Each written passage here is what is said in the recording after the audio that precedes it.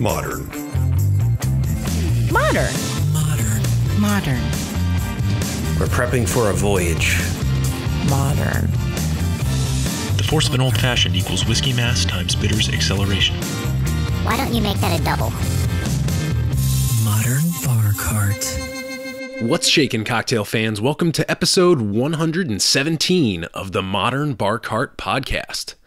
I'm your host, Modern Bar Cart CEO Eric Kozlik. Thanks for joining me for another long-form interview episode where we kidnap unsuspecting spirits and cocktail experts and ply them with truth serum until they spill all the best-kept secrets in the industry. This time around, we catch up with my friend Dan Marlowe, who is a really talented bartender currently heading up the brand new tavern program at BlueDyer Distilling Co in Waldorf, Maryland. Dan is an extremely passionate student of cocktail history and a really precise libationary practitioner behind the stick, so I'm really excited to share this interview with you. But first, let's do what we always do and give you this opportunity to make yourself a drink. This episode's featured cocktail is the legendary Martinez, which is one of the early Manhattan spin-offs or martini precursors, however you choose to look at it. In association with this episode, we'll be publishing a video on our YouTube channel where Dan walks us through his favorite Martinez riff, the Missing Link cocktail, which is kind of an appropriate name for this, as we'll find out in a moment. So head over to the show notes page or subscribe to our YouTube channel to check out that video. Now, as I was mentioning a moment ago, to say the history of the Martinez cocktail is a bit hazy would be generous. It crops up in a number of likely apocryphal texts during the mid to late 1800s, but none of the sources we have are even close to being reliable. So suffice it to say, after the Manhattan came along, people were pretty keen to start combining spirits and vermouth in various ways and using little bar tricks to kind of spruce things up and differentiate the drinks they created from the other contemporaries. Eventually, this would lead to the dry martini down the road, but along the way, the Martinez was born. To make this drink, you'll need 2 ounces of sweet vermouth. I like to go French here and use Dolan, 1 ounce of Old Tom gin, and I think a nice barrel-aged gin works just great. You're going to find more barrel-aged gins than things that have the name Old Tom on them, so normally in a regular spirits market, that's what you're going to find. 1 bar spoon of maraschino liqueur, and several dashes of aromatic bitters. We, of course, use our embitterment aromatic bitters, which you can pick up over at modernbarcart.com. Combine all these ingredients in a mixing glass with ice, stir for 15 to 20 seconds until it's well chilled and diluted, and strain into a stemmed cocktail glass. The classic recipe for this cocktail, found in the book Imbibe by David Wondrich, calls for 1/4 of a slice of lemon as a garnish, which to me would mean you take a lemon wheel, you cut it into 4 quarters, and you drop one of those quarters into the glass before serving. Now, a couple things to note about this. Back in the day, glassware tended to be a bit smaller than it is these days, so if this garnish strikes you as a bit puny, well, in a smaller glass, it would seem more substantial. Also, keep in mind, citrus was much harder to get when this drink was invented, so it paid to be frugal with your lemons. As an update to the traditional garnish, I'd recommend a nice expressed lemon twist, because I think it's the most perfect garnish for many stirred drinks, but depending on your druthers, feel free to riff and experiment just like Dan does in the Missing Link cocktail video using ugly rum cherries. I'll let you check that out for yourself. So now that you've got a drink in hand, let's turn our attention back to the interview. In this spirited conversation with barkeep Dan Marlowe, some of the topics we discuss include how Dan worked his way through the bartending ranks to take the helm at the brand new tavern program at the BlueDyer Distillery, why a barkeep is a bit different than a bartender, the merits of a fancy handcrafted rum and coke, and when it's appropriate to call it a Cuba Libre, how Dan thinks about things like hospitality and how he's developed his personal brand of cocktails and bartending, what to bring along when you're grabbing drinks with Theodore Roosevelt, and much, much more. As we chat, Dan also takes me through a tasting of some of BlueDyer's awesome spirits, including several rums, a barrel-aged gin, and a port cask-finished whiskey. Whoa. So if you're in the Mid-Atlantic and you have the chance to visit the distillery yourself, please do so. It's a great space run by great people. And with that, let's jump right into this boozy yet well-balanced conversation with my friend, barkeep Dan Marlowe. Dan, thanks for being on the podcast. Yeah, Eric, absolutely. Thank you for coming down. That was a bit of a drive, but you timed it well, because sometimes it's 2 hours, sometimes it's 45 minutes. And yeah, well, you know, I have a rule with DC. I don't drive like between the hours of like 7:30 a.m. and 10 a.m. and I don't drive between the hours of like 3 and 6 p.m. And you know, it's a good rule to follow until you have somewhere you have to be. Right. Yeah. And you're like, okay, let's get some podcasts pulled up. So can you just introduce yourself to our listeners and give us a brief bio of who you are and what you're all about? Yeah, absolutely. First of all, wait, cheers. Yeah. Cheers to this. Cheers to you and your bio. L'chaim. Delicious. We'll talk about this in a minute. Yeah, of course. I'm Dan Marlowe. Some of you may actually know me as Fractions of Zero on Instagram, and that is a moniker. It's also a little bit of a social commentary. But for me, my moniker is an aspect of my personality. It's not a business per se. And beyond that, I'm a barkeep, I'm a dog dad, and I'm a soccer referee. More than that, you have to get to know me to find out. So nice. Yes, your dog is awesome. He's been. I loved meeting him in the parking lot the other day. He was very friendly, and I'm a big dog guy. Oh yeah, he's like a big dog, you know. I've got nothing against the little dogs, but I don't seek them out. You know, one falls in my lap, I'll love them. But yeah, 45 pounds and up. Yeah, exactly. Cool. So tell us how you got into the bar game itself. Yeah. So there's a lot of ways to tell this story. It's kind of like I was blank, but then blank, and now blank. And we all have that story. For me, I've been service industry most of my life. I've done some retail, I've done manual labor, and then I've also done a lot of soccer officiating, which is a very unique industry to be in. But most importantly, I decided at a certain point that I wanted to bartend. I've been a front of house, back of house. I'd done a little bit of everything, fast food, sit down, and you get to a certain point where you just decide there's nothing left for you but jumping behind the bar. And so you learn how to do it one way or the other, and then you do it. And so for me, I was a bartender, and it was a skill set, and it was something I could travel with and use, but it was just that. I was just a bartender and nothing more. And something happened, some things happened. We all go through stuff in life that either motivates us or discourages us, or sets us on different paths. And part of what happened, we'll highlight on the good stuff that happened, because the bad stuff's not podcast material. My boss asked me one day to stop making smoked cocktails, because that's all we were doing, was making smoked cocktails, smoking this, smoking that. And so he said, do me a favor, go make something new, something different. And the only rule I have for you is that it can't be smoked. So I did some research, I did some reading. I kind of like, for my first time jumping on Imbibe, and Yep. I found a recipe for a maple gin flip. Whoa. And I had to do it. I just had to. So I went and I got the ingredients. I got permission from my boss to get the ingredients. It was the first time I'd ever done it. The idea of using a whole egg, like, I wasn't squeamish to it because I love bloody steaks and raw eggs. This is not going to bother me at all, but I hadn't heard of it. So I tried it. I made it. I think I used Baltimore Spirits Company Shot Tower Gin. Yeah.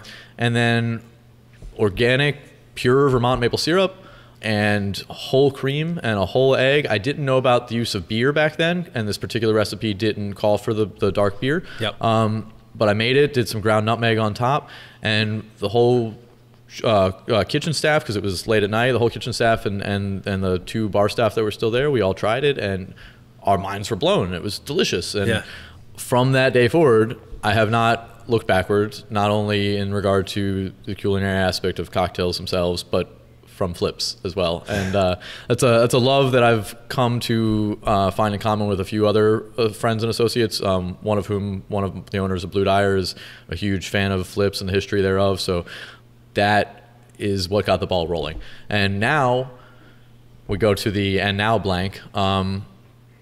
I'm what I like to consider a barkeep, and for me, it's a personal differentiation between a bartender and a barkeep. We've sometimes used the words bar chef, mixologist, and different people throughout recent history have coined those terms for a bartender. I like barkeep, and to me, I grew up gardening. So if you tend a garden, you probably just show up, weed it, go home. If you keep a garden, you set it up, you plant everything, you weed it, you harvest it, you build the fences, you scare off, the predators, you take pride in what you do, and you're there from beginning to end. So I see the difference between the two as a similar aspect. If you're tending a bar, you're coming in, you're bartending, and you're going home. If you're keeping the bar, there's a little bit more pride and a little bit more overall involvement.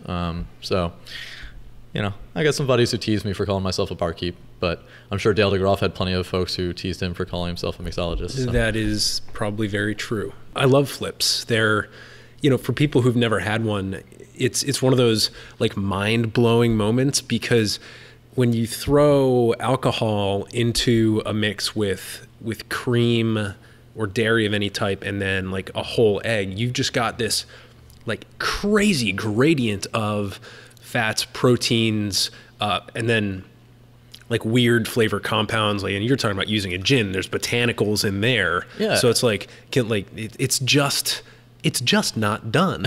And a high proof alcohol is going to inherently start breaking down fats and proteins too. So like the drink itself shouldn't work, but it does. And obviously there's different histories of it, and it started with different ingredients and very specific ones and for very specific reasons. But ever since it's now become a very classy drink served up in a martini glass. It started in a frickin' tankard. Yeah, exactly. With some stale beer and some rum. And then you put a hot ass burning tong into it. So that you could curdle it and make sure everything was dead and mixed. Because you're getting the milk from the goat or the cow on the ship, and you were lucky to have the egg, but it was your one egg is your ration. You got your rum ration, and then there's some stale beer. Like they just threw it all together, and there's different histories to it, and some obviously like any other spirit related history, there's disputes on the history, but sure. What it comes down to is we have history to follow and to learn from, but like all of these cocktails. It's like music. There's no right. There's no wrong. There's history, but they're not. How do I put this? They don't stand apart from each other. Right. So yeah, and it's not a straight line. Was it? I think Mark Twain said this, and he's quoted as saying, "I think everything that's ever been said." Yeah. So this might be apocryphal, but I don't think it is, because this actually sounds true to him. He's like, history doesn't repeat itself, but it echoes. Mm-hmm. Right. Okay, so that was Twain. You got that one. Yeah, and so I see a lot of that happening in the bar industry, right? It's like there's, depending on where you are and who you're with, chances are whatever fascination is in vogue at that time in either the city or whatever size of zeitgeist you might be examining at the moment, there's probably something that was popular like far back beyond memory, and we're kind of digging this stuff up and resurrecting. I mean, it's kind of what we do as bartenders. We work with spirits. Of course. And sometimes those are the spirits in the bottles, and sometimes it's the spirits of the drunk ancestors before us. What's interesting is in the age that we're in, with the record-keeping abilities we have now, it's almost impossible to forget what's been done. You can be naive to it, but if you actually look it up, it's usually there. And so it's really interesting, because for hundreds, if not thousands of years of our history, it was, if you didn't hear it from the village elder or your friend or the historian or in school, like you weren't going to know, and you couldn't know. So it's a very different world for that. But Should we talk about what we're sipping on? Yeah, I would like to do that. So we found out that we had a common media fascination. I call it fascination, fanhood.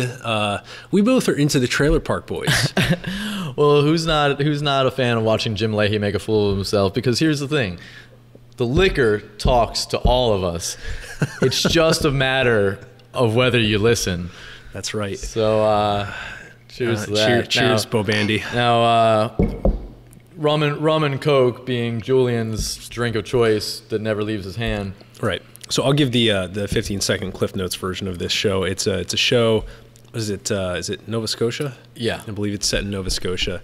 And it started like back in like the early 2000s, right? Maybe even late 90s. I think it was 2000s, but yeah, it was kind of a cult show that was meant to almost be a joke, and like many cult shows, blew up. Imagine, what is it? Reno 911. Yes. Kind of. It's shot in a similarly boondoggle-ish kind of way where there's a camera crew, they're following people around. Imagine The Office, but then sometimes they get in a fight and the camera guy gets knocked out or the camera guy gets shot. An R-rated office in a trailer park with a whole lot of hash and alcohol and illegal firearms. Yes, yeah. And so, you know, at least for the first couple seasons, the kind of the season arc was at the beginning of the season, they get out of jail for the last thing that they did.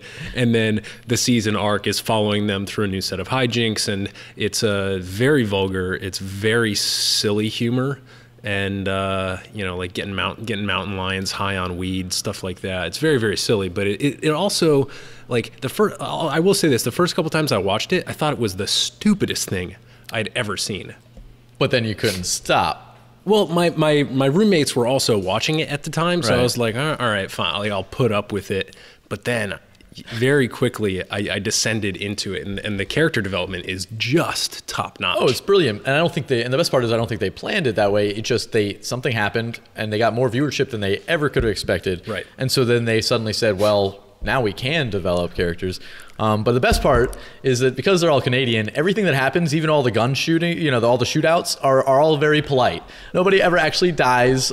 Usually people end up getting shot in the buttocks or similar areas. And it's a Canadian spin from the mindset of Canadians are so nice, which is not always true, but Right. they strive to be. Yeah, it's brilliant. And again, so one of the main four characters, Julian, always carries around these rum and cokes to the point where, like, even during said gunfights, he's like sitting there. He won't put down his rum and coke. He won't put it down. He's like, he'll go back into a burning building for his half glass of rum and coke. Yeah, he's refused to walk into certain buildings and establishments because they wouldn't let him in with his rum and coke. But so what did you build in this? Because this is not just like, you know, fountain cola. So what did you do this? It's really delicious. So I want to say this is simple because it really is. But I guess for somebody who's thinking of cracking, you know, some Captain Morgan and a Coca-Cola can and just pouring it in, that is simpler. That's going to be full of a lot of corn syrup and, you know, maybe works, but in the long run isn't quite as healthy for you because there is a way to drink alcohol healthily. Is that a word? In a healthy manner? In good health. In good health. There we go. So for us, as an example here in BlueDyer Tavern, all of our our sodas from a traditional soda sense, not a soda water, but from a sweetened soda mindset, are made with syrups that are cane sugar based. And so it's a Mexican Coke. And we have Mexican ginger ale, Mexican lemon lime, et cetera, et cetera. And we are actually transitioning over to our own syrups because they're easy enough to make. We make right now a butterfly pea syrup, a cherry syrup, and of course a complex simple syrup for the bar program. So making ginger syrup and ginger ale and lemon lime and cola and all the rest are coming for the sodas. But nevertheless, it's a cane sugar instead of corn sugar. And then dark rum, which we talked about earlier. We got to try some of, and it's a barrel-aged gold rum that is essentially darkened through the use of caramelized sugar, but in such proportions that it's not sweetened and it's not considered spiced either, but it brings back that funk of molasses. Now, instead of just rum and coke, there's a little backstory on this. Our owner and master distiller, Ryan Vierheller, he likes to drink rum and cokes. And he also likes to sip rye whiskey by itself, but typically around the property after a day of production, he'll go ahead and pour himself a dark rum and coke. And for a while, when I was down here consulting, I would make his drink for him, and I would spike his drink with about half an ounce to an ounce of passion fruit juice, just really to see if he would notice. And about 3 weeks later, I was not here. I was elsewhere, and he was forced to make a drink for himself. And he called me and he said, "This doesn't taste right.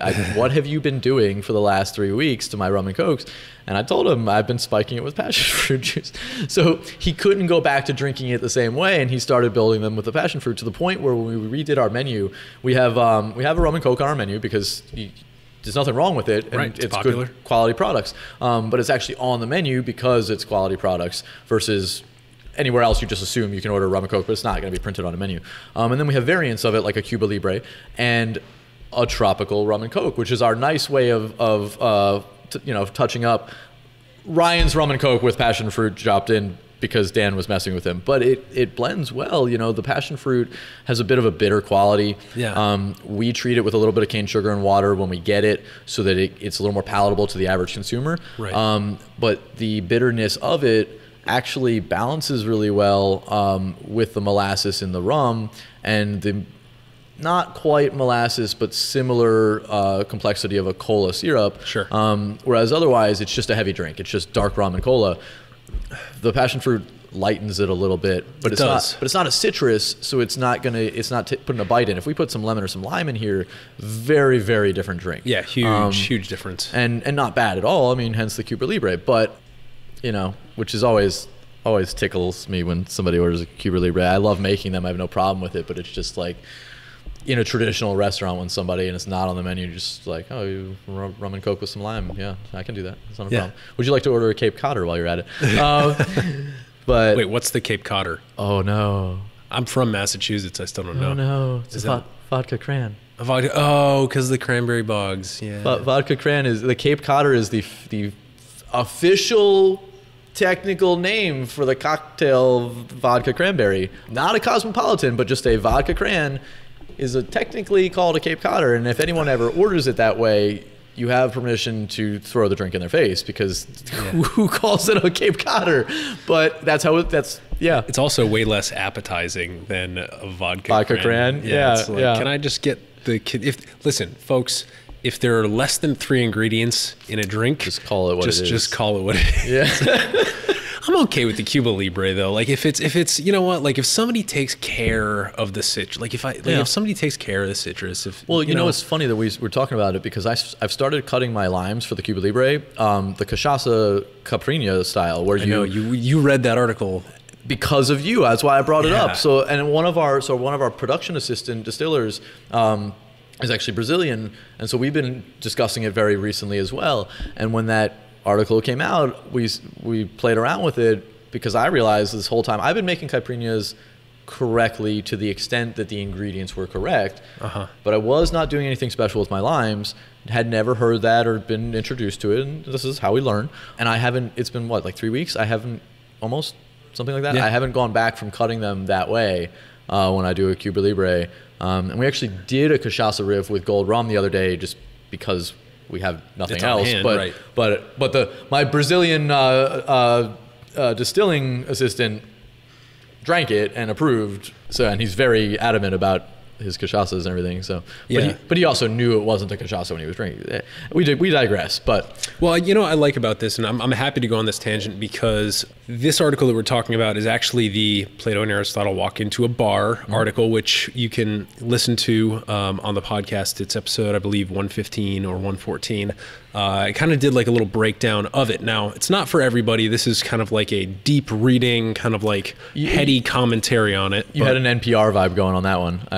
Yeah. Well, and sometimes I like to shake up the format a little bit, keeps things interesting. But what's cool about this, and what I like, is actually having people who I can talk with, like in our community, because I'm not a bartender, and I don't do professional development in the same way that bartenders do it, in that, like, if you're a bartender, you have occasion to be around, in many cases, other bartenders, and you're kind of constantly just soaking up like the way other people do things, and you get to ask questions, and you get to, especially if you're a member of various guilds like you are, you get these awesome professional development opportunities, but I don't really have a ton of that built into my life. So I have to kind of like look for it and find people around me who will point me in the direction of these resources. And so that's why I like being able to, you know, like hit you up on social and be like, hey, did you read this article? This is like the best fucking thing I've read in like a year. And it was great. Right. No, it was that approach kind of spun me a little bit too, just because I have my own mindset towards my approach, but then to take it back, because for background on me, I started life as a photojournalism major at RIT, and I actually about halfway through decided that deadlines on journalism assignments were not really something that I was keen on. I liked the photography, but I moved on, and I actually switched to anthropology. So when it comes to philosophy, sociology, you know, any kind of analytics of culture, that's right up my alley. And my father was a history major and a big history nut, so growing up I was already just influenced that direction. So to have to reapproach my own mindset towards these things that I was so confident in, right, just from reading that article, but it also took me back to all these philosophy classes and sociology classes, and you know, where these discussions occurred in a classroom setting between young pontificating idiots, because we were 19, 20, 21, like just trying to hear ourselves talk and hope the teacher gave us a good grade. But it really made me think, and it kind of left me a little bit confused, because I'm also writing staff training programs right now. Yeah. And you know, now I got to kind of reevaluate how I'm designing these staff training programs. Like, am I teaching them the right way? And I think I am. I think I'm teaching them the way I want to for the program they're walking into, but is it going to be a good training foundation for the overall industry when they eventually move on? Totally. Is it going to be a mono tool or a multi-tool? Exactly. Right. Yeah. So Fab, we don't need to dive deep into it here, but let it suffice to say, like, check out the article, check out our episode on that article. I think it's probably one of the best things that's been written in the past year or so on spirits and cocktails. But speaking of your style, so you're mentioning earlier, you're like, you were working in a bar where you were smoking everything, and then you had to, you know, then you found the flip. But like, what is your style? Like, if you had to describe your style as a bartender, or like your style of service maybe, or hospitality, what does that look like? Yeah, absolutely.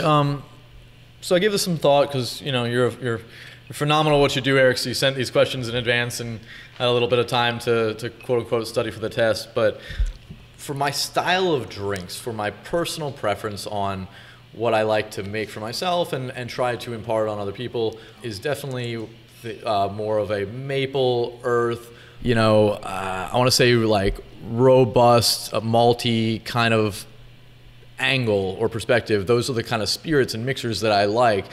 It took me a long time to get into, we discussed earlier, gins, be them dry or botanical. It took me a long time, and only recently, to get into Amari. You know, different things that appeal to other groups of people. Not necessarily always my cup of tea, but I'm getting better at being well-rounded, which of course is the goal of any self-growth. And then talking about my actual style of bartending, you know, we may talk about this later. My first bartending competition, I managed to spin my shaker, drop it, The classic little move, and was rebuilding the drink before the shaker had finished hitting the floor, and got all three of my builds in under the 7-minute wire, and was very happy with that, and got far more points for the recovery than I ever did for if I had a smooth performance to begin with. And we all had a laugh. You know, I splashed the judges and made a comment about SeaWorld Splash Zone, you know, like this. But I was being myself. That's who I would be behind the bar in any of my previous establishments. So to get that comfort in a freaking competition where we're all shaking and nervous, and I was. The funny thing is, when I dropped the shaker, I actually lost the nerves. Like at that point, I was just back to regular, like, oh, all right, like now I'm in my flow, like now I got to recover. And the nervousness was actually gone. But I like to spin my shakers, and I have no issue with it in concept, so long as you don't do what I did and drop it in the middle of a competition. Sure. But from that angle, I like the idea of finesse over flair. So I have no problem with flair bartending, but I think that flair should be functional, and I think that your use of showmanship should not only be part of your tools and your tool usage, but your body language, the way that you maneuver in the bar itself, and the way that you actually then serve your drink. So my mindset has always been finesse over flair. If I spin my shakers, it's one spin, crack, and pour, so that if you were having a conversation with your guest, your friend, you are now you're gonna turn at just the right time because your peripheral probably caught that spin. Sure. And now you're gonna get to see the presentation of the drink as it's poured. I didn't have to interrupt you by saying, ladies, watch this. You know, it's just a matter of presentation. Yep. When it comes to the actual inherent nature of what I'm doing, because we talked about flavor profiles, we talked about showmanship and performance style. I like to approach it from the history. And this is something that I bonded with Professor Spector over, and we were talking about her earlier. But ever since I've kind of come into the fold of culinary bartending, I look at it from a story. And I think we've talked about this too. There's a story behind all of these drinks, and it's inherent that we don't forget the story, because here's the truth, man, this is poison. Yeah. This is poison in a cup. It's a mild poison. It's delicious it's one poison. we can usually survive. And we've grown to appreciate the deliciousness of it. We've cultivated it to be delicious, although it didn't always start that way. Right. But the story is about how it was made. It's about the bartender. It's about the bar itself. It's about a town's history or a nation's history. It doesn't matter, but without that story, there's no culture behind this drink. It's just poison. And so when I approach new guests, regular guests, people who like gin, people who don't like gin, we're approaching it from what is the story that they are going to be interested in, or that they can actually give input on. And so I might not tell the same story or focus on the same story, even though it's the same drink, with different guests, because one guest may have already known everything there is to know about gin, so we're going to talk a different story about the gin drink they're drinking. But the other guests, they've never even had gin. Sure. So now we've got a different story to focus on. And for me, those are kind of the three facets of how and why I'm doing what I'm doing. And the rest of it I just make up as I go, Eric. Yeah, no, we all do. Yeah, I've got a bit of an improv background, so I get it. I like that. And the other thing I was thinking of as you were describing, like the functionality of the little flourishes, or not even flair, but just like a little flourish that you'll throw in here and there. Sometimes, like, you know, if I'm making a drink, usually I'm not behind a bar that I've like set up like just the way I want it, and so like it's always like a little ad hoc. I'm like, all right, where's the next thing I need? Sometimes when I pick up a bottle by the neck and go and then grab it, that like little second gives me just enough time to think about the next move I need to make. Exactly. And it's like that little like professional pause. professional stalling. Yep. Exactly. So yeah, it all makes sense. I really like the approach, and I like to watch you behind the bar. You're really good, you know, with your hands, and just like the way that you present a drink is really beautiful. And we'll have some great video in association with this episode to kind of highlight that. But the other thing I want to highlight is the fact that we are here at BlueDyer Distilling Company, and I was hoping what we could do is, you know, because we don't already have enough glasses on the table here, but let's crowd things a little bit more and taste through some of their spirits. And maybe as you do that, talk a little bit about how you came to be heading up the bar program here. Yeah, absolutely. So we're gonna pour out a little bit of gold rum, and the reason we're going to start with this is the first spirit that was distilled here. There's actually a little bit of family history to it, but it's also the first one for that reason that we started in our tasting flights with new folks. But the history on this, summarized heavily because we're on a podcast timeline, is essentially that our distiller has heritage of distilling in his family going back most recently to the 1940s and 50s. And it turns out... Got Grandpa's still right there. Oh, yeah. And that was a functioning still in the 40s and 50s. And theoretically could still function today, but the FDA says there's too much lead in it. Didn't seem to bother anybody back then. Now, there's some irony, of course, to that statement, because if you know anything about distillation, lead is too heavy to travel through, so it actually would not come out in the final product. But... still scary stuff. So yeah. Now, This is a gold rum. It's gold because it's barrel aged, and it's barrel aged in charred barrels. It was actually sold as sweet whiskey by the gentleman who made it, who is Ryan's grandfather. And there's some reasons behind that. Basically, in the 40s, if you sold rum, people gave you a cross-eyed look. So sweet whiskey sold much better in Virginia in the 1940s. But here's the thing: we know that neutral grain spirit can go many different directions. It can become vodka, it can become gin, it can become whiskey. So who's to say that neutral cane spirit can't become cane vodka or cane gin or cane whiskey, sweet whiskey? Right.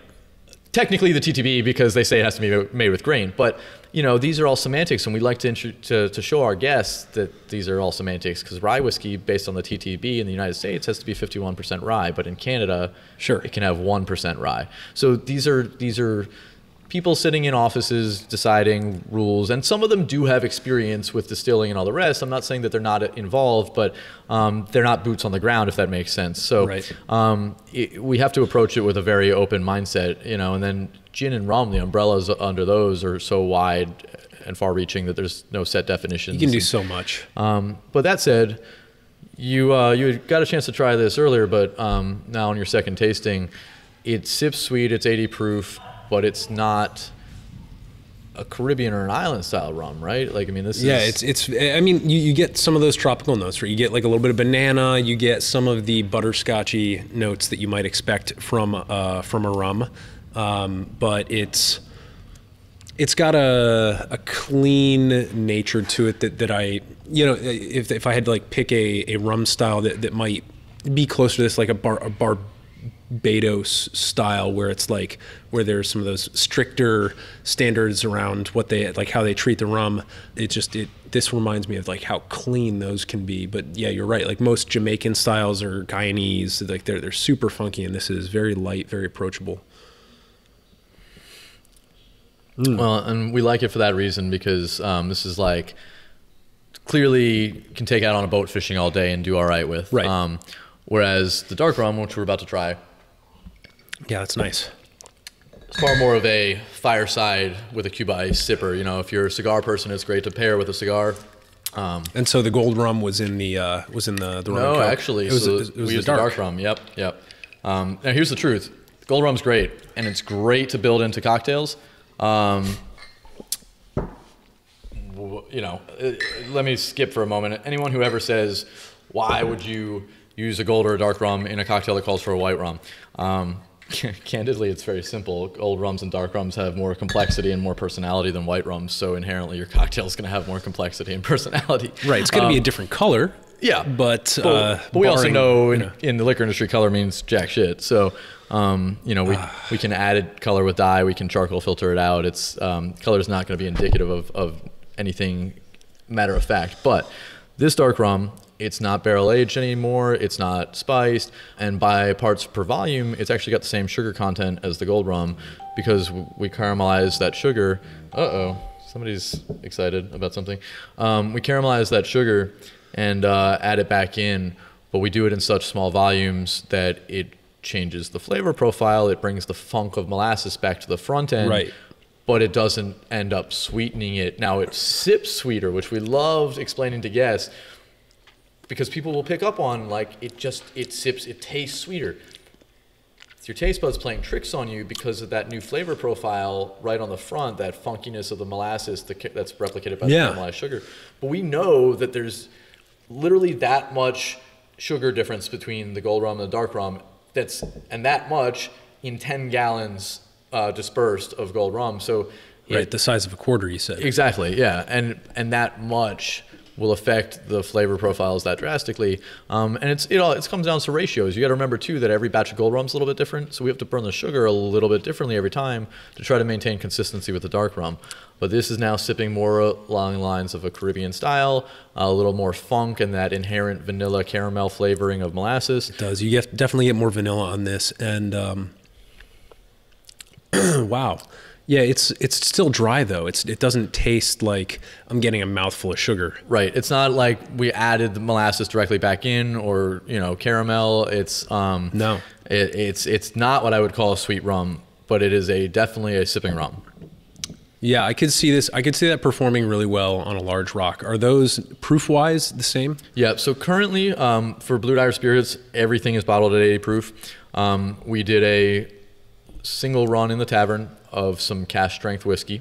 That was phenomenal, and cannot wait till we can do that as a production bottling. Right. But it's going to be a little bit of time. And for those who don't know, in the distilling industry, there's a lot of regulations and a lot of rules. And whenever you bottle something at a different proof, it requires a new set of paperwork and approvals and labels and all the rest. And so as a young distillery without an accountant on staff, we have decided currently it's best to run everything at 80 proof. And part of the logic behind that too is that it hits all the requirements for all the spirits that have to be at certain proofs, but it also makes it a great buildable spirit that doesn't send anybody running away. If you've got a 95, 98 proof rum, not everyone can handle that. Some people want a 105 proof whiskey, but the people who want a 90 or an 85 can't handle the burn of a 105. We get to hit every market with this, so it works. Right, and sometimes, especially, I'll go to a rum distillery or any other kind of distillery, really, and you'll get those little shots in those little thimble-style cups. Yeah. For whatever reason, those things tend to focus the burn of those higher proof spirits in a way that you just take it and you're like even me, I can handle pretty much anything you throw at me as long as you're not pouring, holding my nose and pouring 151. Yeah. But those little cups really focus. I've never been a fan, man. And we use them at markets too. You don't have a choice. You can't take. Right. I'd love for everybody to have their own tasting cup, or if I could just here, open your mouth, maybe. Yeah. But something about the plastic, it coming off the plastic, always seems to just. It's like the same reason you want to drink your drinks out of glass and not metal or plastic typically is, right. Why would you want to taste them out of it either? But sometimes we use what we have to use. Right. So those rums are great. And so you started with rums, and then did they kind of migrate to some of the other spirits? There's some history of the brand where I was not with the brand at the time. Started with rum, then gin, and then whiskey, and then came back to dark rum, I believe barrel gin, and then dark rum. Somewhere along the lines, a port finish was done on the whiskey, and we're actually approaching the third release of that. It's almost an homage to what Angel's Envy did. Lincoln Henderson's phenomenal bourbon that was dropped in ruby port barrels, and we do a bourbon mash whiskey that is dropped in tawny port barrels. Now it's a far younger whiskey. It's not legally a bourbon because we use cherry wood in our process, and it's a younger rest in the port barrels. So we don't make the comparison in any kind of publication to Angel's Envy, but out of respect to them, it really is a similar style. And every now and then we'll get customers who have heard of Angel's Envy will say, wow, this is on par or similar.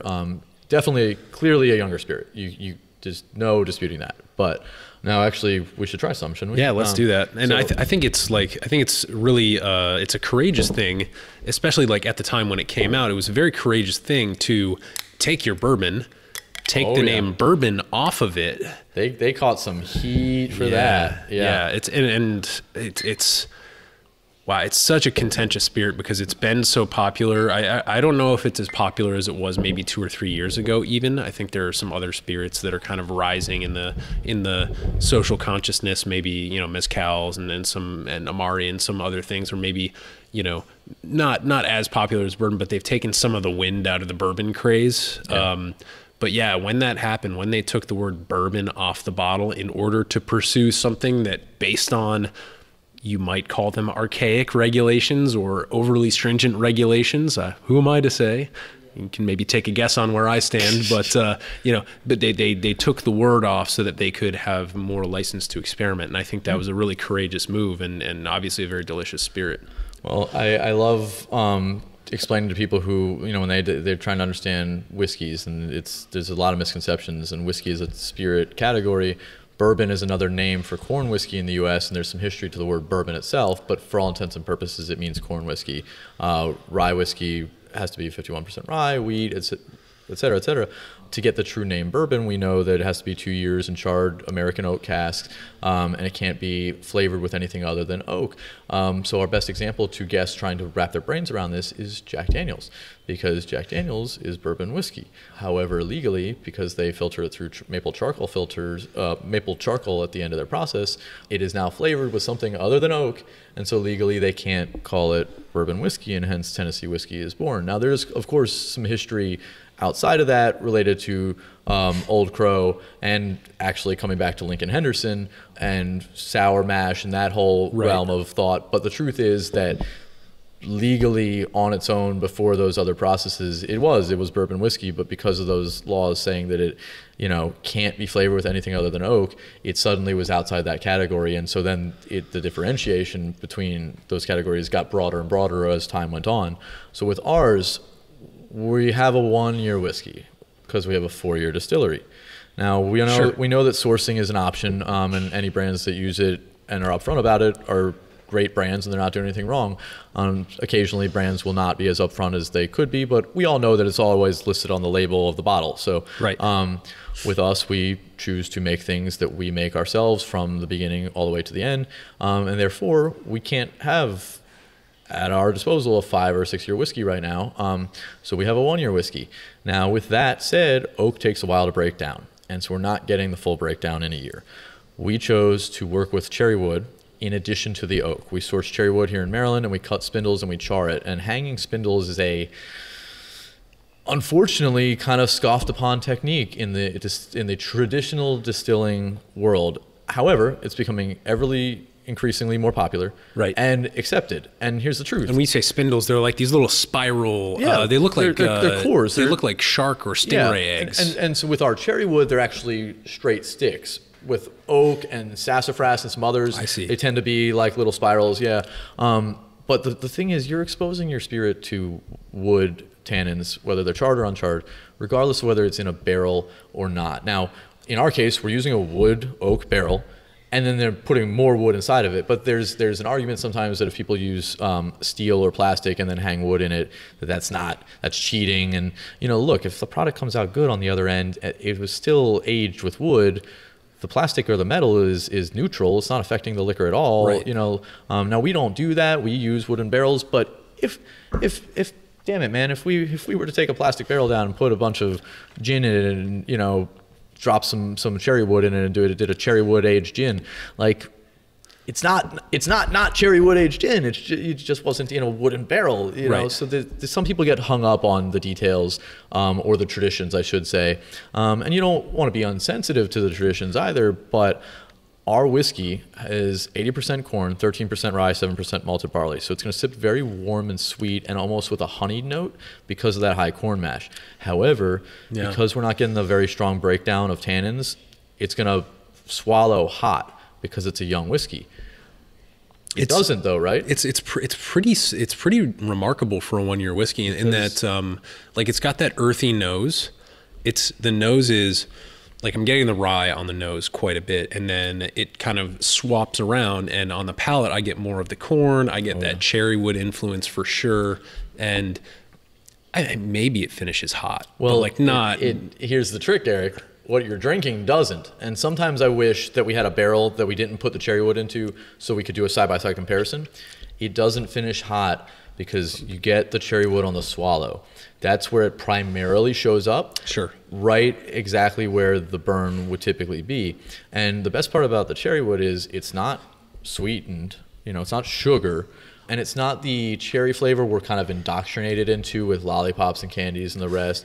It's true cherry wood flavor. The same that oak wood is true oak wood flavor. And so we get the oakiness that you expect in a whiskey, but now we have some of the more mellow floral cherry flavor that you don't necessarily expect in a whiskey. Right. There's very few distilleries in the U.S. Working with cherry wood. There are a few. There's about a half dozen last time we checked. And there's a couple Scottish brands and a couple Japanese brands. We are definitely the only Maryland brand working with cherry wood, and we do also happen to source the cherry wood here in Maryland, which I find some irony to because cherry wood is not native to Maryland, but has kind of become almost an adopted plant for DC and for Maryland ever since it showed up. Right. But I'll tell you what, I'm actually going to run away real quick because I have some of the port from batch 2 hidden in the office, and we should try it, should we not? Yeah, go ahead and get that, and I'll talk a little bit about the videos while you're grabbing that. So we were able to get here nice and early. We had a good chat, caught up a little bit, and then Dan and I actually, we recorded a cocktail video that will be launching in association with this podcast episode. So don't want to spoil it, but it's a Martinez. It's a really cool take on the Martinez with some house-made ingredients. So if you're listening in on this episode right now, be sure to head over to our YouTube channel. Really helps us out if you like the video. Maybe leave us a comment. Tell us we did a great job. Tell Dan how handsome he is and how good he's doing behind his bar. And then also subscribe to the channel, because the sooner we hit 1,000 subscribers, the sooner we can do great things like link back to our website and monetize our content so that I get paid something at some point. Yeah, somebody should pay this guy, because I can't do it. But what he's doing for the industry is absolutely phenomenal. Besides the line of bitters that he's been working on for years now, and the work that he does also with Element Shrubs, Modern Bar Cart itself speaks for the industry. It gives other people in the industry an opportunity to have a voice. So we're going to do a little NPR pitch here and say that NPR loves you, but without your donations, NPR can't continue to exist. So Modern Bar Cart does need you, so don't forget them. Well, shucks. Thanks, Dan. Now, in the meantime, pay me in liquor. I was going to say, I have some port finish whiskey from batch 2 for you, so we'll sip on that, and I think that should at least alleviate momentarily until we sober up, right? Right. So what this is batch number 2. So we'll have batch number 3 coming out this year. It's a limited release we do every year, where we take some of our bourbon mash whiskey and we put it into tawny port barrels for 3 to 4 months. This year we're going for a longer rest if possible. We actually did switch up our barrels. Technically it is not a Portuguese port wine this year. We got some dessert wine barrels made here in the United States. And by all intents and purposes, it's a fortified dessert wine.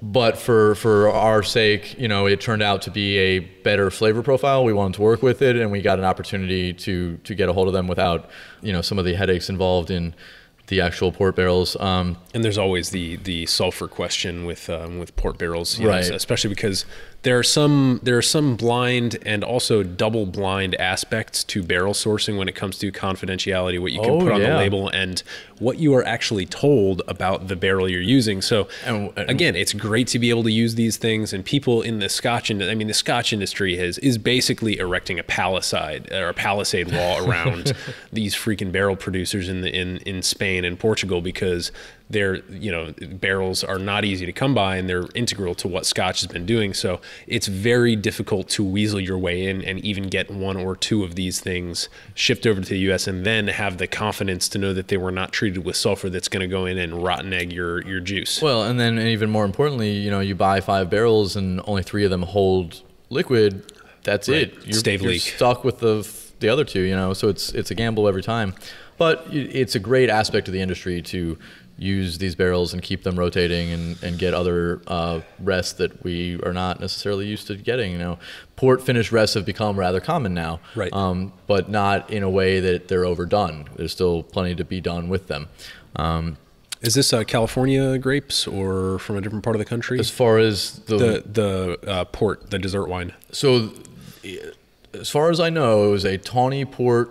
And we actually had the barrels in here. We're actually we're turning the barrels from the last batch into bookshelves for our games. Nice. It's coming along nicely, actually. But I do not know anything about the grapes or the varietals involved, because by the time those barrels came to us, again, like you said, minimal information. Those for batch 2 were also here on property, already being aged when I started working for the brand. So. Gotcha. Well, it's delicious, and you can kind of tell the difference between this and then the regular just cherry wood. And going back to back is a nice way to do it, because then you get to actually compare it. Yeah. You still get that earthy note on the nose, but you almost get like that sugar plum kind of the plumminess. It picks up fortified wine sugars being in the barrel, so it's actually legitimately a bit sweeter than the other one, minutely, but fortified wine has sugar in it. Far higher content than a whiskey does, but you're getting notes of plum, dark grape, and with that, Almost got like a grape leaf. There's like a slight little vegetal or I was gonna say like not capsaicin, but like a leafy bell pepper. It's just like this little stripe in the background. It's barely noticeable, but I get like there's like grape. If you ever had like those stuffed grape even leaves, almost like cumin. Like I'm picking up where you're like on the top of the roof of your mouth. Yeah. Yep.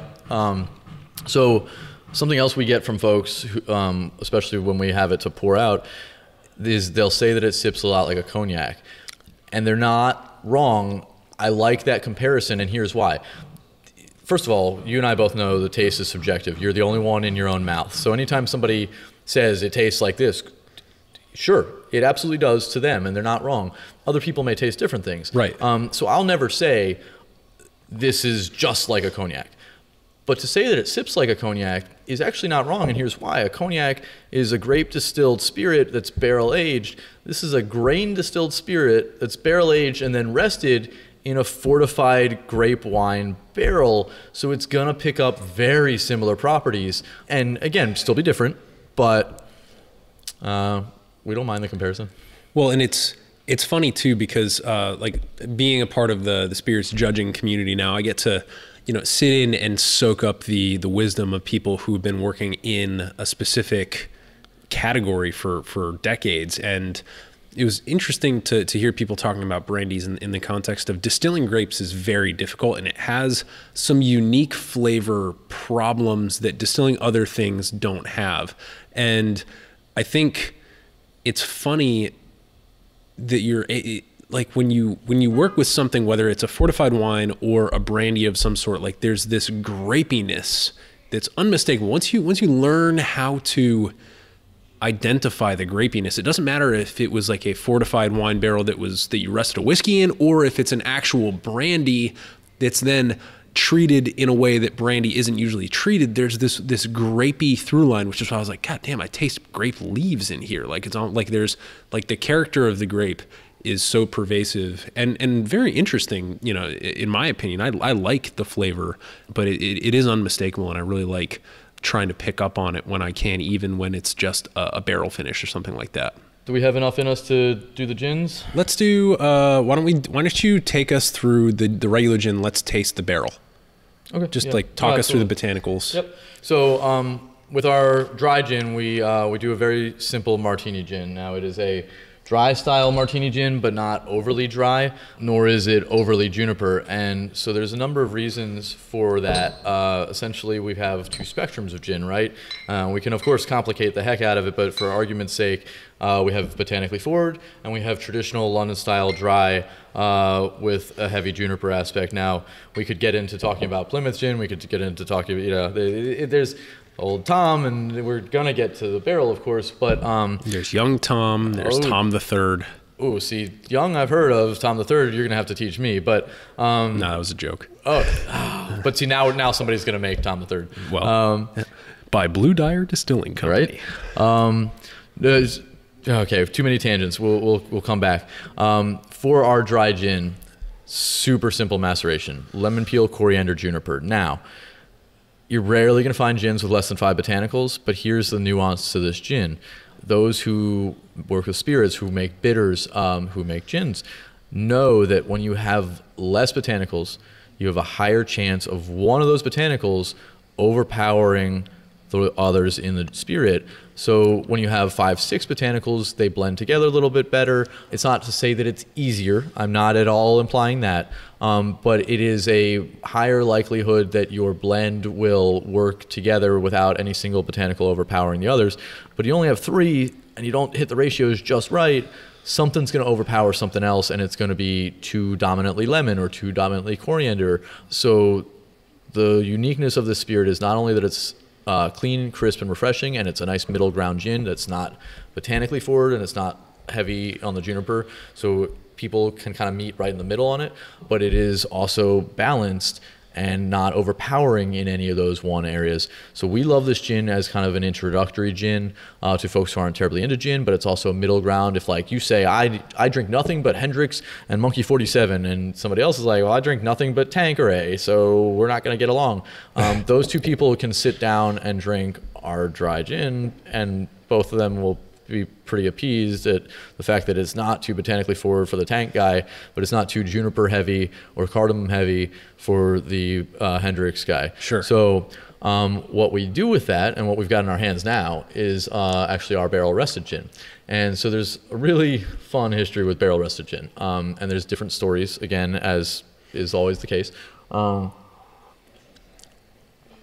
It's lovely. The important part is that on the front end, you've got notes of the barrel-aged oak spirit and corn spirit, or grain spirit.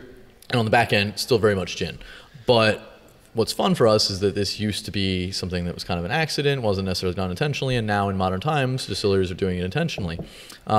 This is our dry gin dropped into our whiskey barrels for a couple months. So it picks up color, but we talked about color. It is inherently meaningless. It's cool to look at, but doesn't imply anything, at least.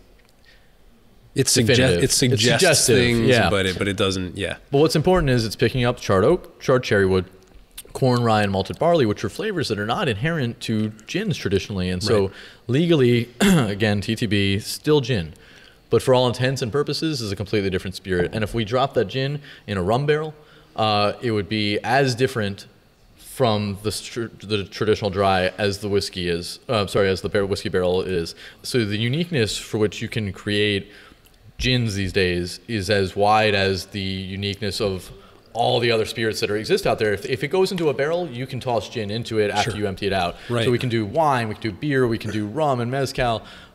Gins can be finished many different ways, and then they can be sweetened too. But that's a whole nother thing. So if you want to get into Old Tom, we can do that. But that might be a whole separate podcast. Yeah, I think Old Thomas needs his own episode. I agree. But yeah, this is lovely, and it almost reminds me like of a Genever in that it's picking up some of the grain characteristics, and Genever's really hot right now. So this is really good, and I think for the cocktail application that we're pairing up with this podcast episode, that the Martinez, just like it's perfect, right? It's just absolutely perfect. Missing link cocktail, man. Absolutely. So those were awesome spirits. Thank you for sharing them with us. I want to talk a little bit about like your social media stuff, and then we can hit a couple lightning round questions. Yeah, absolutely. And actually just taking one step back, if you don't mind, because you had asked me kind of a two-part question on this, and we got distracted talking spirits, which there's nothing wrong with. Officially here with BlueDyer, this is all stuff that I have learned being a part of the brand as I get to know the spirits that we are creating and working with. It's still an area that I'm very much growing in when it comes to doing the tours, for example. Sure. I love talking spirits and cocktails, and then every now and then when somebody asks me a technical question, I'll be like, well, my friend, that's a very good question. If you look up at the barrels up at the top right there while I Google the answer to your question, because I don't always know. And I don't want to say expertise, but my heavier, more proficient area of knowledge is definitely in the mixing and imbibing side. Sure. And so that's actually what I do here. I was kind of doing a little bit of everything, and that's when you and I met. And I was doing some consulting for a number of different brands, and I was doing some brand ambassador work for a couple of different brands as well. And I hitched on with BlueDyer, and we kind of developed a rapport, and for about the better part of 7 months I was consulting, and I helped set up this tavern program and continued to work off-site events for them. But sometime in June, a number of things changed both in my life and in the BlueDyer business model, and a position was offered to me to come down and take over as a beverage director for the program, both on-site and off-site. So now anytime we do markets or festivals where we do pop-up bars, that is under my directorship, so to speak. It's a nice pumped up title, but basically means I design it, I train any staff involved, I implement it in terms of the cocktail program itself. If it's part of the tavern, it's under my regime of responsibility, so to speak, but we all wear a number of hats here. The Walker and Ryan, they wear about 6 or 7 different hats at any given time. Ryan is literally physically building our food truck while still keeping production up in the back. Walker is hands down taking care of all of our sales through Maryland, Delaware, and DC, while also working with me on marketing. And it's so we definitely have our crossovers. But for me, my role here is to create a successful tavern program that can showcase what we're making, educate our clientele, and expand their horizons, while at the same time generating revenue for the distillery program, so that we can get more things into barrel, right? And then ideally have more bottles out to the public in a couple of years, and so it's all, everybody's scratching everybody else's back, everything is reliant on everything else. Our food truck is fuel for our tavern, and our tavern is fuel for our distillery, and it's all circular. But we also work with local breweries, and we work with other distilleries, and we're, I am, ironically, you know a little bit about this. Brooke Brown and I, she's a Southern Maryland bartender, very skilled, runs a lot of her own classes and programs. She and I early this past year put a proposal together for the Spirits Guild, and we do a Maryland cocktail menu program with them. And as part of that, we got affiliate memberships with the guild. And then as I came to work at BlueDyer, we're also members of the guild. So now I'm a double member of the Maryland Distillers Guild. Look at you. But yeah, because you get a whole lot of perks for being a double member. Skipping back ahead now to, I guess, wherever we left off. Where did we leave off, Eric? Social media, man. That's right. Kill it. You kill it. Oh, I run the social media for BlueDyer. Did I mention that too? Yeah. So yes, like I said, we all wear many hats, and we talked about that photojournalism background. I started with film, and then actually moved into early digital back when we were using digital Rebels, like the T1s and T2s. Oh yeah. And so for me, I learned a lot of this early on conceptually. But the actual technology has changed so much. The algorithms for the social media have changed so much. When we first started this, when Facebook was starting, businesses were barely on board with it as a concept. Now you cannot run a business without an active social media. You can, but let's be realistic, it's difficult. So it's the speakeasy model of business. Yeah, to not just run silent and hope people find it, yeah. So for that angle, man, I appreciate it. It means a lot that people are noticing and that it looks professional, because while I try to maintain professionalism, while I try to maintain kind of, consistency with what we're doing, because those algorithms change every day, because people's trends change every other week, because our program is so in flux right now, it's a little bit difficult to find that consistency. I've actually got somebody new to our program right now who did some marketing work for the Army, but has not done much. Yeah, but has not done much for. I gotta pause. I get that that's a thing, but I'm thinking of this as like complete like going out and like Instagramming like I don't know, like helicopters and yeah, it's think military propaganda combined with what is it, NWO? Like, I mean, there's a combination of things going on with it, but he's got a lot of potential, a lot of intelligence, a lot of proactive drive, and so he hasn't been on Facebook or Instagram in a while, but he is coming in to work with me and get back into the swing of things. He already took over our MailChimp and has drafted a number of auto responses and welcome letters and things like that, and it's perfectly in line with our business model. Awesome. And we reviewed them the other day, and we were like, dude, this is amazing. We love the proactive energy you're putting into this. This is why you belong here. So we're finding people that have skill sets that are applicable to what we need without having too many cooks in the kitchen, and that's the goal of any business. Sure. And so ideally, one day, I would like to say that the social media will get turned over to that particular person, and I can move back to focusing on the bar program. But I do like the social media. I have nothing against it. It's just it takes so much time. It takes so much energy. It does. And you're a perfectionist.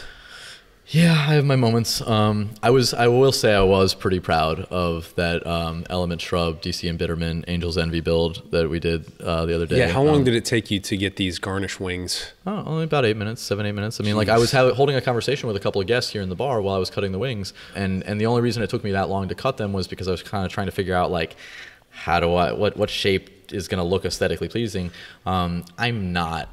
Like, we're all artists in our own respect, but like when it comes to actually drawing and that kind of thing, I am terrible. So I do not doubt that there are a number of people out there that could create far better angel wings with an orange garnish. I mean, I've seen. I mean, who doesn't just do that once or twice a week? Well, I mean, right? I'm gonna go home and make some angel wings out of an orange peel tonight. I think anybody making old fashions with Angel's Envy, whether it's the rye or the bourbon, should absolutely be making angel's wings with their citrus. But that's not for me to say, I guess. We have to get Tony Burke to chime in on that one. But for me, that was a thing that I was passionate about, which is why I did the wings the way I did. Because here's the thing, I have a lot of respect for Angel's Envy, and I know some of the people who work with them, and I respect the work that they do. I know Element Shrubs and Charlie, and I know you and your products with your bitters. And so for me, when I was thinking about that build, I knew I wanted to build in, because Charlie started doing a shrub for a shrub, and Angel's Envy does Toast to the Trees. So I wanted to build a drink for that. And then I thought about it, and I was like, I need bitters to build this old-fashioned. What are my options? And I want you to know, I didn't pick your bitters based on I wanted to work with your bitters. I picked your bitters because you had a bitters that I thought would work very well with this build. Sure. And the sarsaparilla bitters were absolutely idyllic to go with the rye whiskey and the chai pear. We did the blood orange saffron on that one, right? Because I played with both. And it just came together beautifully in an old-fashioned build that got its sugar, it got its citrus, it's got its bitters, but it's built on a rye that's finished in a Caribbean rum. There's just so much flavor going on, building on each other. Right. So for me, if I'm going to build a drink like that, the garnish should match.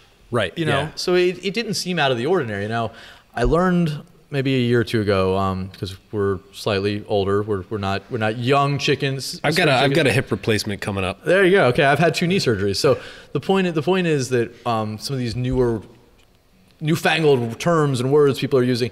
Somebody called me extra, and I was like, I'm sorry, what does that mean? And now I fully am aware.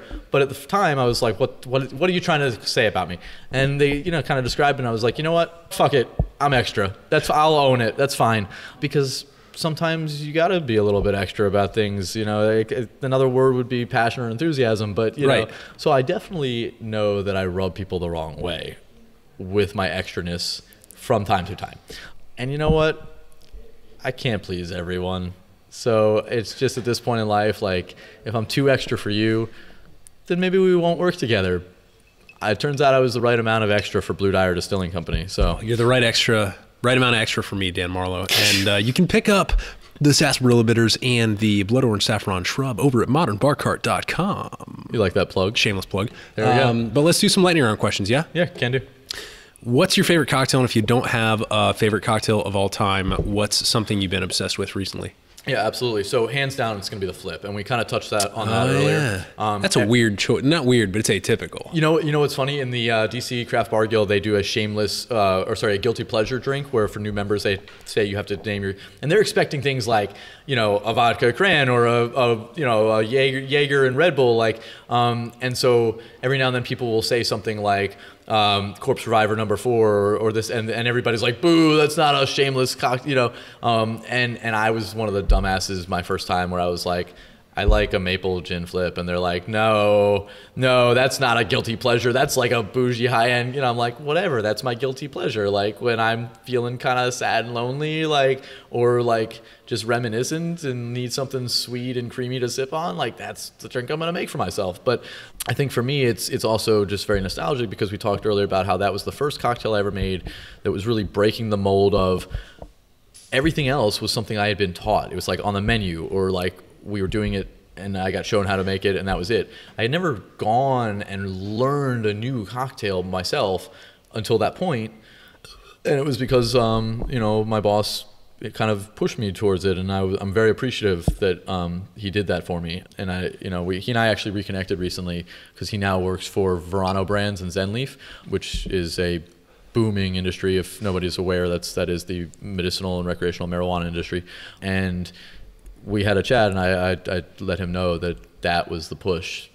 Going on 3 years ago now, that was the push where he asked me to make that different drink, and ever since. The guilty pleasure drink is established, but for categories of drinks, I've been very obsessed with old fashions lately, and the reason for that is quite simply that we know that the drink itself is a category of drink. It's not specifically inherent to whiskey, and it actually started with gin. And so introducing that to our guests, and so when they order an old fashioned, we always look at them and say, would you like that with rum, whiskey, or gin, smoked or unsmoked? And so most people will turn to us and say, really, tell me more, because I'm used to it. Sure. And we love broadening people's horizons, and so for that reason, I've been very obsessed with that. And we're not currently working with eggs in this program because of the health code, and actually, so we use aquafaba for our egg whites, but I don't have the whole eggs to be able to do flips with. So guilty pleasure on my own, but as far as our program's concerned, old fashions have been the drive and direction. So what do we got next for lightning? Very nice. Cocktail ingredient. If you were a cocktail ingredient, what would you be? So I was reading this the other night, and it just popped in my, when you have like the light bulb and it's like, right, no hesitation, lightning round, maple syrup, like hands down. And there's a reason for this. And regardless of what experiences we have in life, you just kind of end up realizing who and what you are as you get older. There's different types of sugars, and you know this. Saccharides in general, they can come from a lot of different sources. So we have fruit sugars, and then we have cane sugars, we have date sugars, and we have beet sugars. We have sugars that come from honey. We have sugars that come from maple. And all these different sugars, while they're all sweet and molecularly have very similar properties, they have different taste profiles inherent to how they were grown, raised, processed, etc. And I mentioned earlier, I like earthy, I like, smoky and terra, and kind of, a little bit malty. And so when it comes to sugars, honey is very botanical, date is very sweet, beet is kind of almost, beet sugars are hard to describe because fully processed, they're almost the same as cane sugar. Right, very similar. But there's still kind of almost a more vegetable aspect to them. And then when it comes to cane sugars, oh my God, we have Demerara and Turbinado and Muscovado, and there's so many ways to process those sugars that there's lots of different styles that come out of it. But maple is exactly what I look for. It's earthy. It's warm, sweet, but not as heavy and slow as a molasses. Right. So for me, I can work with a maple in a light spirit. I can work with it in a dark spirit. I can work with maple with some cream and some soda water and do a maple cream soda that has no alcohol in it and is absolutely delicious. And then I can put it on my chicken and waffles and whatever else. But maple syrup is hands down that's. We've been getting some really good answers to this question, and this is one of them. That was fantastic. Cocktail with anybody past or present. Who'd it be? Where would you go? What would you have? Paint us a picture. You did that one. You did that one to me, man. And then I thought I was going to get caught up on it, and I realized that if I overthought it, that I would. So it's really simple, man. I would just want to sit and drink whiskey with Teddy Roosevelt, preferably towards the end of his life, maybe the last 6 or 7 years, so that we have some more to discuss, because I can't really talk about how he overcame his asthma if he still is 12 years old with his asthma. You also can't drink with him as confidently. Yeah, true. Most 12-year-olds can't hold their liquor. Well, back in his time period, they could probably. But touche. No, I mentioned that my dad was a history nut. He was a history major as well, and so he was very much into post 15th century history, whereas I have kind of focused more on pre 15th century history. And I say he's post 15th. He was really into 18th, 19th, and 20th century history. And so when it came to Civil War, post Civil War, Spanish American War, all the rest, that was his niche. And so that's kind of what I was around growing up, and the museums we went to were kind of focused on those exhibits. And I learned a lot about Teddy Roosevelt, and we have a lot of characters from the past that we can take inspiration from. But for me, somebody who was basically told from a young age that they would never be anything or do anything or be able to even go outside because they were, struggling with such an ailment that at that time period there was nothing to be done about. And his father put him in a room with weights and said, don't come out till you can, and he literally just worked through his asthma as an adolescent and then came to be one of our most renowned leaders because of his gumption, because of his, frankly, brass balls. And, there's always the hidden politics, and historians can get deep into this till they're blue in the face. But the truth is, you want to talk about an American man, because I got pride for a lot of different ethnicities, cultures, and all the rest. And actually, my American pride is somewhat waning on certain days of the week. But two people to look up to. One is somewhat fictional, but would be Ron Swanson, and then Teddy Roosevelt. You're not going to find two more manly men than that. And actually, Nick Offerman is himself quite a representative of a manly man, and he followed me once on Instagram. It was I might have lost my shit for like a day and a half, fully aware that it was probably an auto follow and that he was probably going to unfollow a few days later. I didn't care. It didn't matter. And he's a whiskey man himself. Exactly. He's launching something with Lagavulin, I believe. He's releasing a project with them. And I'm very excited to try to get a hold of a bottle of that. But he also does some incredibly impressive woodwork and has his own woodworking company as well. And so we're digressing very different spectrums of people, but it would be Teddy Roosevelt. Whiskey with Teddy. Any books that are particularly influential to you? There's obviously going to be a lot, but like a couple that stand out. Yeah, of course. And so there are quite a few, and especially some more recent ones, but I'm going to take it back a little bit. We've touched many times today on history and my appreciation of it. To be a nonfiction reader takes a certain personality. Not everyone is just how we are these days. If there's not a fictional aspect to it, it's difficult to sometimes get involved. And that's actually why I like historic fiction quite a bit, because you can take a character that may or may not have existed, put them into real history. And but on the nonfiction front, H.G. Wells wrote something, and people are more used to his writings in the fictional theater. But he wrote something called The Outline of History. It's a 2-volume book that is literally the history of the world from the Big Bang all the way up to at his point in time, his modern era. And that writing style showed me very early on that I like learning about how and why we are the way we are, whether it's biology, civilization, society.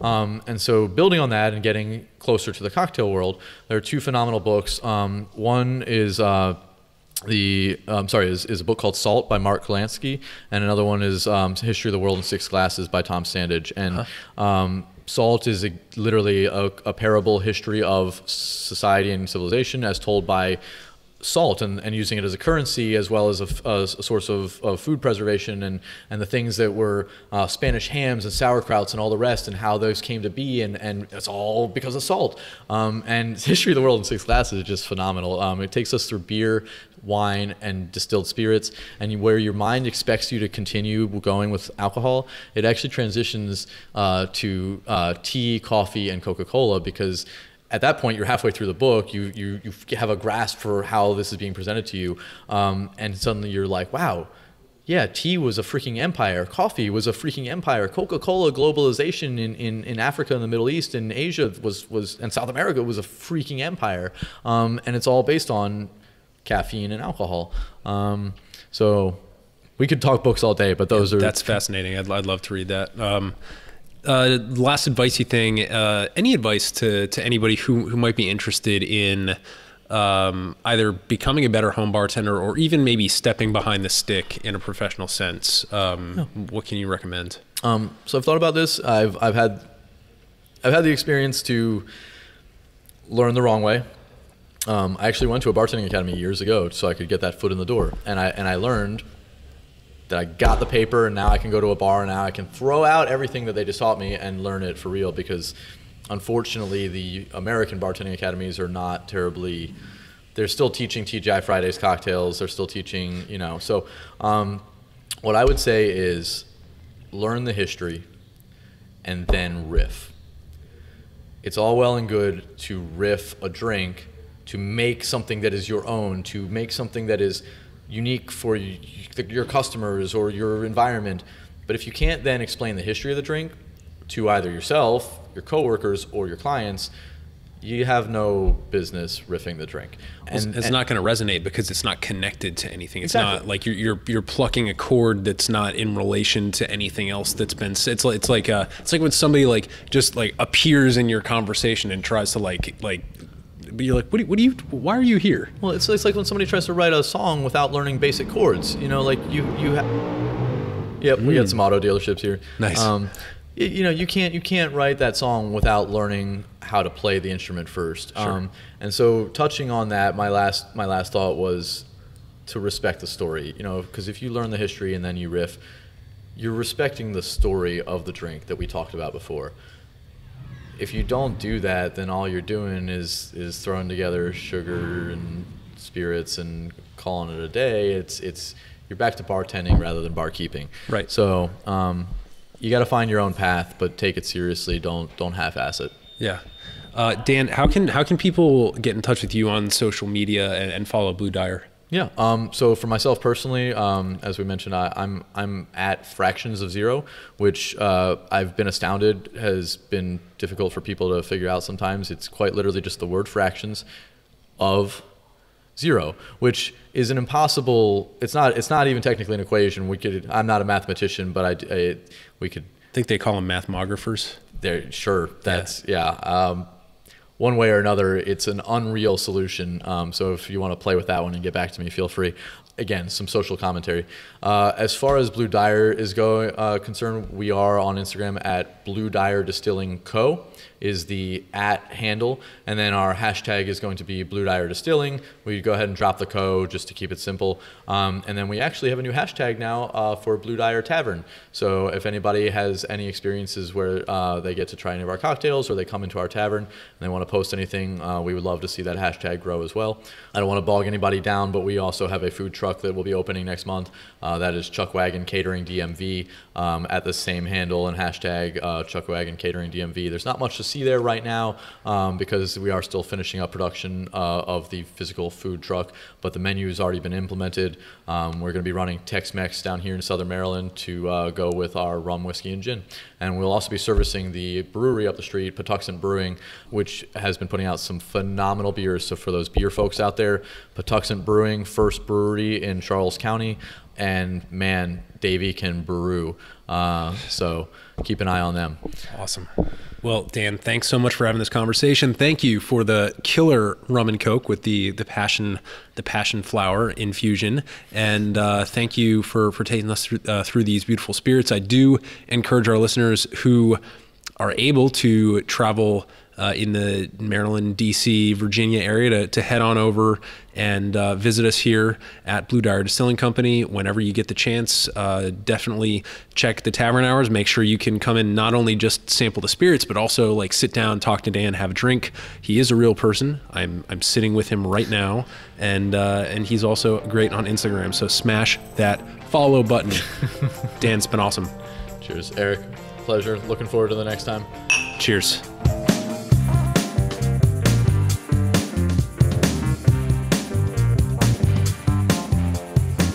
Hey everybody, thanks for listening. If you enjoyed this episode, there's two big things you can do for us here at Modern Bar Cart.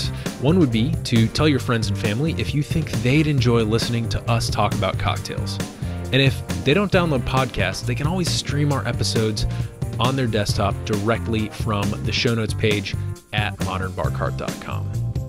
The other thing you can do to help would be to head on over to iTunes or wherever you download your podcasts and leave us a review. 5 stars are great, but we're more interested in your feedback. And the beauty is, the more reviews we have, the easier it will be for other folks out there to learn about our show. We're trying to start a cocktail revolution here, and by spreading the word, you're helping us fight the good fight. You can always reach us by emailing podcast@modernbarcart.com if you're looking for cocktail or bartending advice, or if you're a pro who would like to pull up a mic and be interviewed for all to hear. Also, definitely follow us on Instagram and Facebook at Modern Bar Cart for cocktail porn, recipes, and entertaining tips. And keep an eye out for new product releases and special offers, which are happening all the time. We love our listeners, and we really enjoy giving you exclusive discounts and sneak peeks at our latest and greatest cocktail projects. This episode may be over, but for you, the mixological fun and adventures are just beginning, so remember, folks, drink responsibly and experiment boldly.